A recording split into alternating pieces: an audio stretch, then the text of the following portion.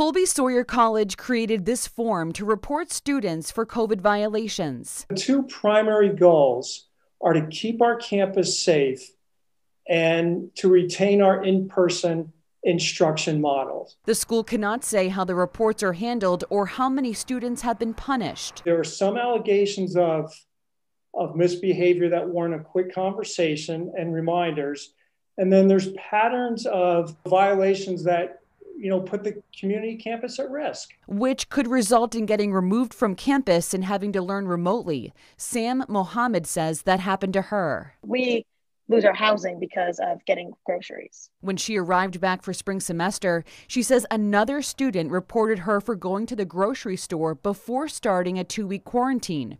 Her roommate was with her and has also been removed from campus. In the email say, stock up before you start your quarantine.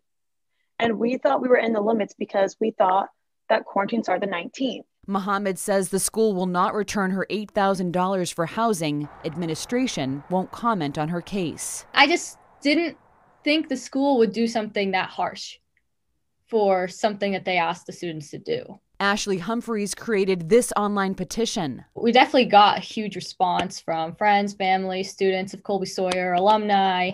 They were really powerful, some of the things that people said.